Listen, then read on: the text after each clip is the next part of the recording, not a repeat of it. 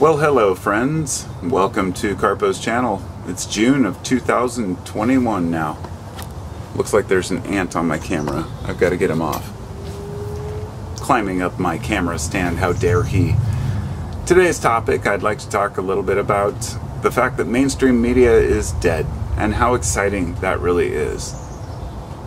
You know, I'm a person who goes with society. I try to follow the laws and the rules my society sets forth if I feel that they are legitimate, if they help the institution, if they help us all as a whole succeed.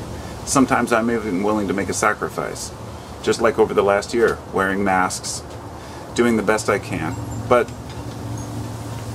don't misinterpret that as ignorance or following authority. I also have my own opinions about what's been going on in this last, epidemic situation here.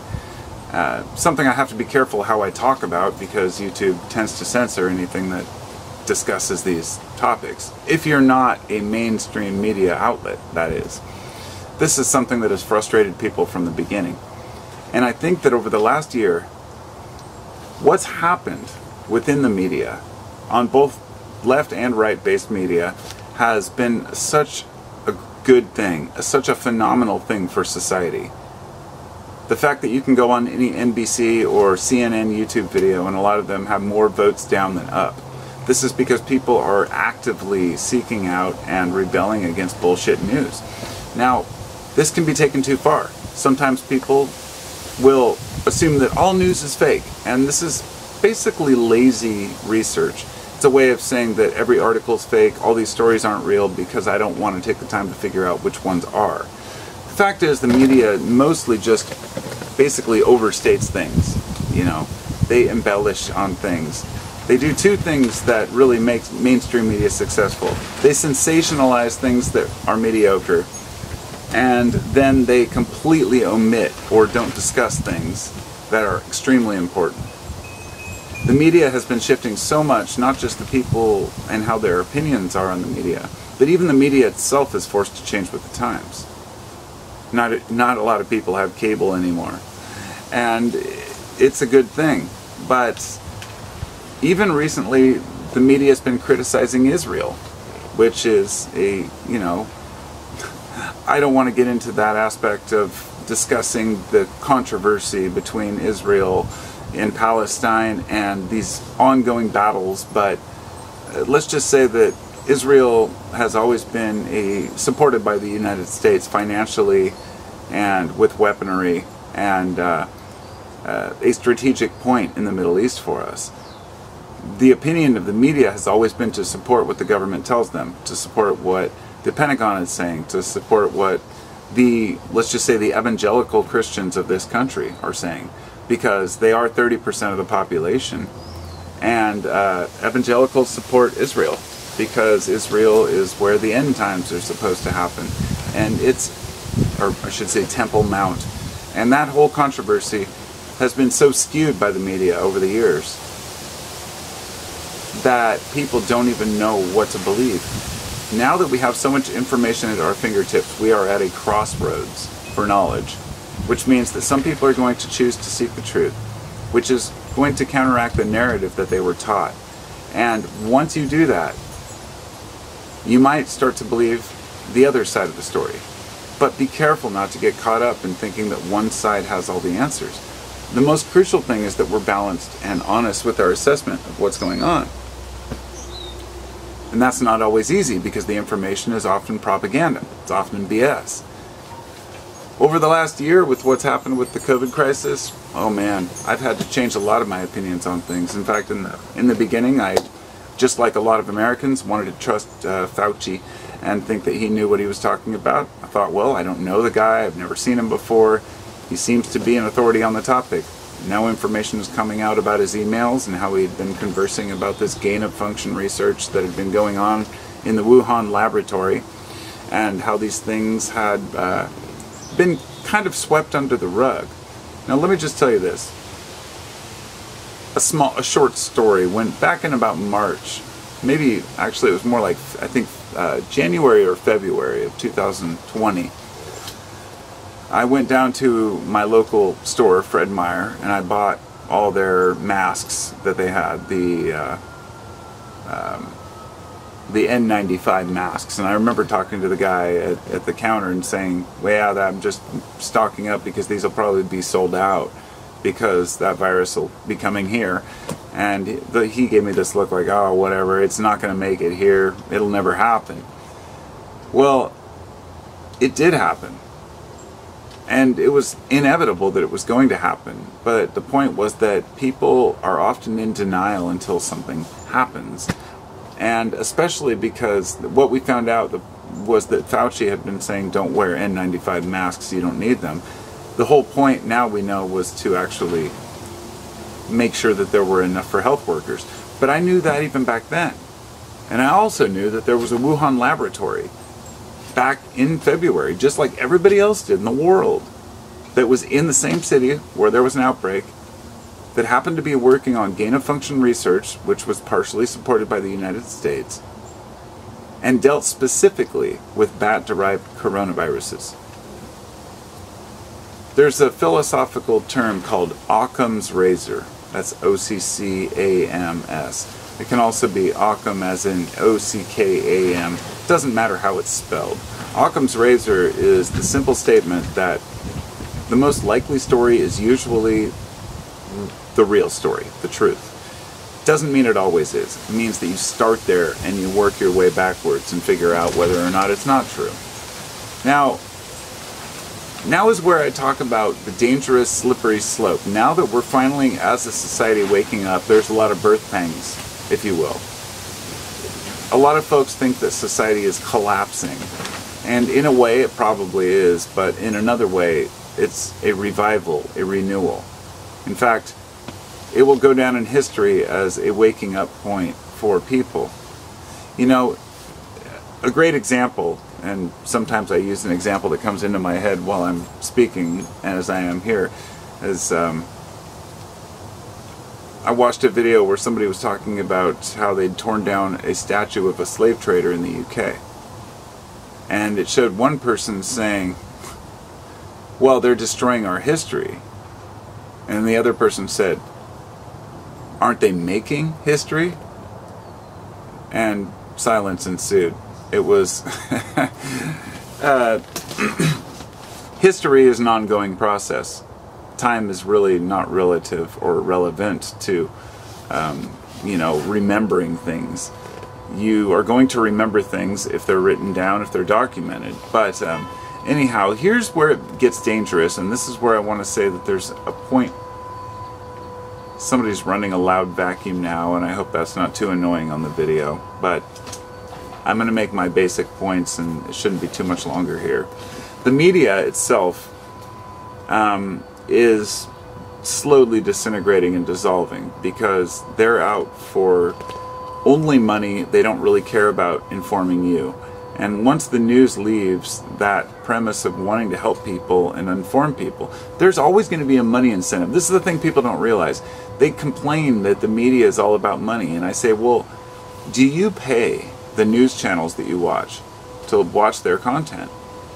And my question would be, why not? These people have cameras they have to buy, they've got SD cards, they've got computers, they have buildings where they all get together, journalists that go out in the field, You don't have to pay to go to Associated Press and get the headlines, but it costs millions of dollars every day just to produce that content. Should we have free knowledge? Maybe it should be funded by the state, but the fact is, when it's funded by the state, that can be controlled as well. That's what happens in China and elsewhere. So there's a very difficult hurdle to cross. If it's dealt with and funded by the state, public broadcasting, it can be dominated by the state's words. If it's funded by ad revenue, then the shareholders want to see a profit return. Therefore, the only way to get people to watch is to be as crazy and wild about the stories as you can. So, once the media starts dying, alternative media takes over. And we start out with people like Alex Jones, or guys like Rush Limbaugh starting his own show. I mean, he died a while back, I think. I don't recall if anybody really cared. I'm going to be brutally honest here. Roger Ailes, I think, a while back too.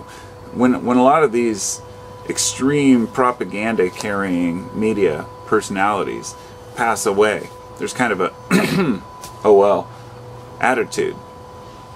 I care about all people, but I really don't care about those who spread bullshit propaganda, and they are better off gone as far as I'm concerned. This world needs people who are honest and fair and truthful, but not for the sake of just money. It has to be done for the right reasons. And finding a media personality who does it just because they love journalism, that's not hard. But if they tell the real stories, they get pushed aside. When the media dies, alternative media takes over. And alternative media has turned out to be one of the most dangerous commodities that we have on the market today. I mean, you have guys like Ben Shapiro spreading his bullshit. You've got the Proud Boys. You've got all these people on the right who are complaining about leftist policies. But then you have these leftist groups who are just as bad, who want to cancel everybody who says anything, who, you know, want to change every single law just in spite of other people, who just, when people say a lot of these people just want to hate for the sake of hating, I thought, no, that's not true, but it is true. I found that out. It's true. This is why I'm a liberal who's offended by liberals. That's a joke. I'm not offended. Being offended is kind of one of the jokes. It'd take a hell of a lot to offend me. I don't even know if it's possible at this point. But I think that that's where we're at. We've wrapped ourselves up in our egos so much we can't even see who we are. And so the alternative media is turning it into another circus for the same reasons. They still have sponsors, they still sell pills, they still sell vitamins, like Alex Jones. I go to InfoWars, I go to Breitbart to see what other people are saying. And unfortunately, when I go to those sites, they're not funded by the people or by the viewers. The viewers obviously don't care because every main page is just a giant ad about some supplement that'll make you a better man, a greater man, a stronger man. Folks that can't see through that need to check themselves. So, I'm going to go down a short list of things that could be worse. As I said, the media is bad, but alternative media, we need to keep them in check to make sure that they're not just as bad. Let's go to the police. A lot of people want to abolish the police. What do you think happens when you abolish the police completely? When you have nobody looking into anything that's going on? Well, you have a lot of crime, for one, but you also have militias who take over, and neighborhood watch and patrols, which are just as likely, if not more so, to shoot someone, kill someone, or something happened, because they're even less trained than the horribly trained cops that we have in this country. And police are a whole other story. I have a full podcast about it. Check it out if you want to hear my view on that. So that's media and police. Then we have government. If you get rid of government, the anarchist mentality to totally abolish government, you have a secondary government that takes over. You have leaders and chiefs and people who are even more arrogant. And I'm going to get to how to solve this problem, because the next one is, like, for example, terrorists. We've seen what happens when you get rid of a tyrant in a country or a tyrant leader. They might even still have to have an election to win again, but if you take them out, you end up with Al-Qaeda or one of these other groups that basically say, look, what you've done to my country, I have nothing left to lose. I'm going to destroy your country. When you eliminate terrorists, you leave a power vacuum, which can even bring in more problems. They call it the Hydra. Cut off a head, two more appear. This is a well-known idea and something that goes way back.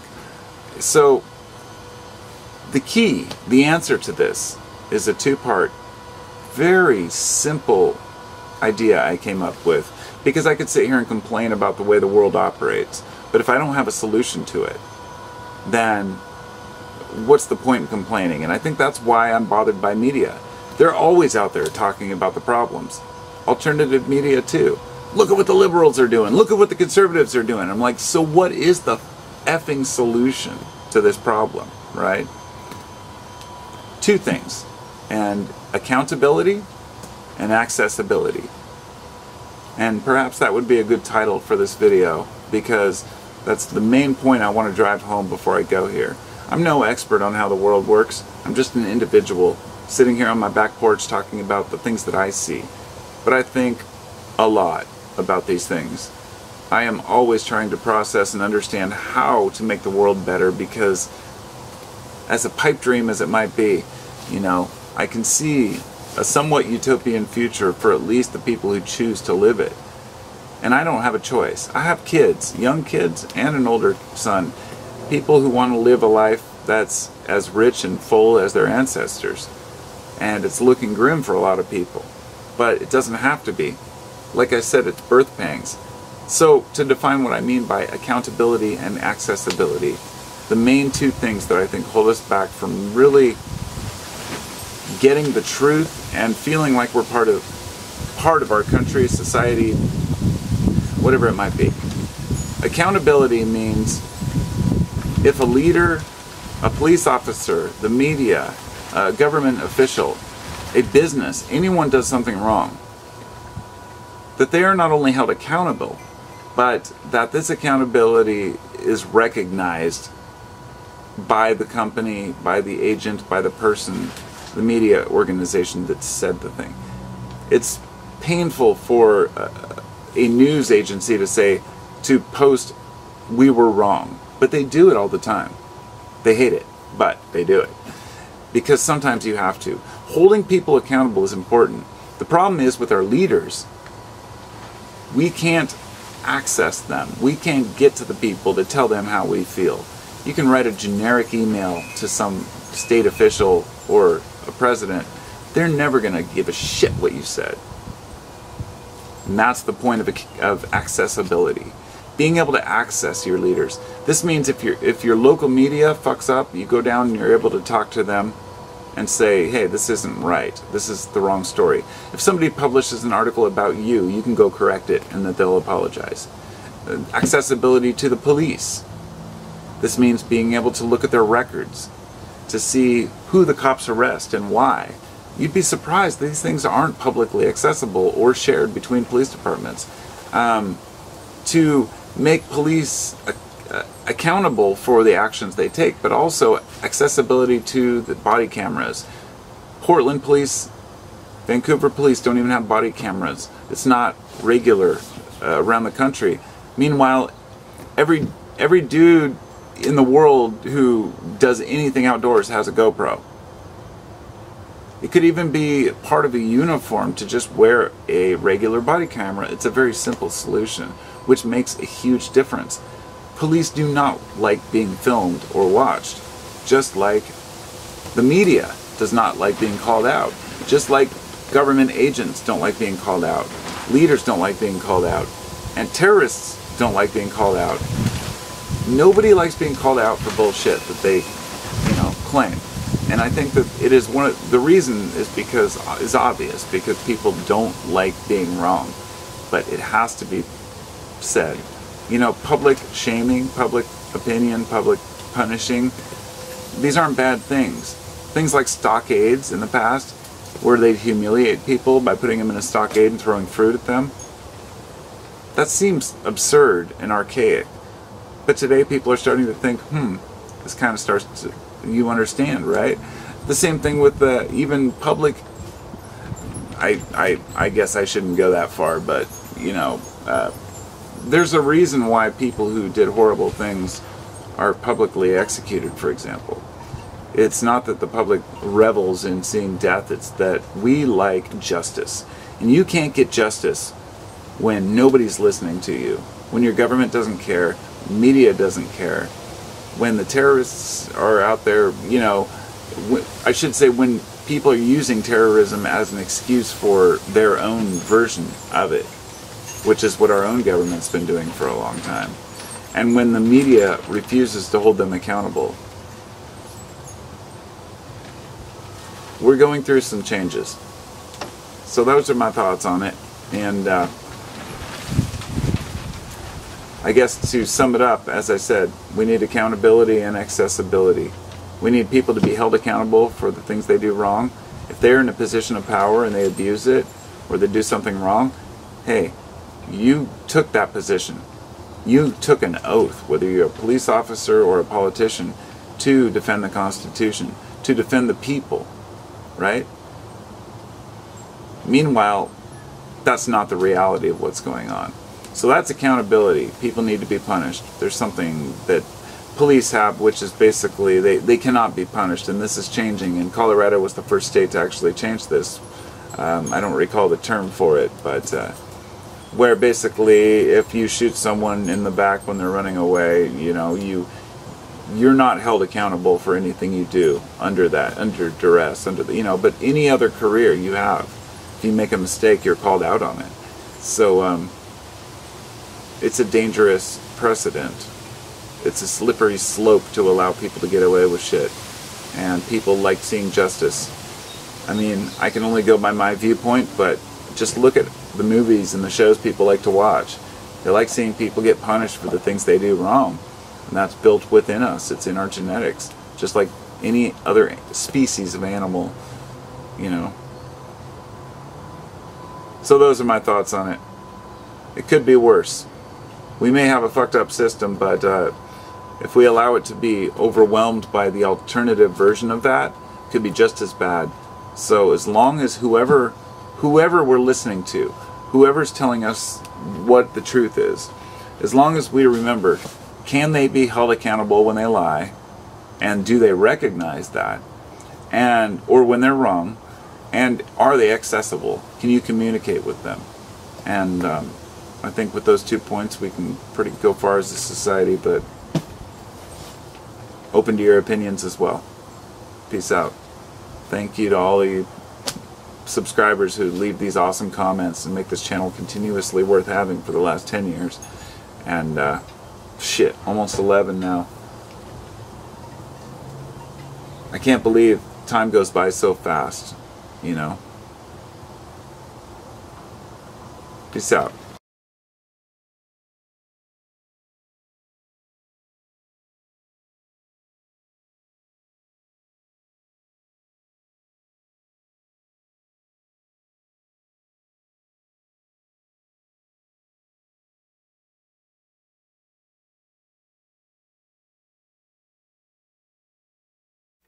Thanks for coming to Carlo's channel, yo.